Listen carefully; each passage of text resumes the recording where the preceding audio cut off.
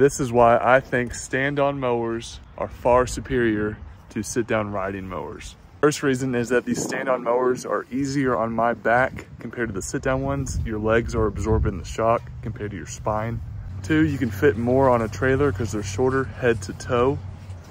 Another reason is you can jump on the back of these and just blow off, saving a lot of time and energy.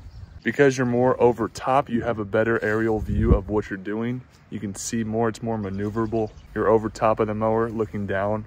You can see the front, you're not gonna run into things as easily. If you're mowing on a hill and it starts to slide and you're going somewhere, you can easily jump off. If you're on a riding mower, you're going for the ride. There is no jumping off. Some might not agree with this, but if you need to step off the mower for any reason, whether it's picking up a piece of trash, having to talk to a customer, or go open up a gate, it's just a lot easier on a stand-on compared to a sit-down riding mower. Another reason is because the weight is more balanced. You have the engine in the front and the rider is in the back. There's less weight on the back tires, therefore it's not going to tear up the turf as easily. So if you're mowing a big flat open field, I understand why somebody would want to sit down, especially if you're older. But for me personally, I'm going to pick a stand-on mower over a riding lawnmower every day of the week.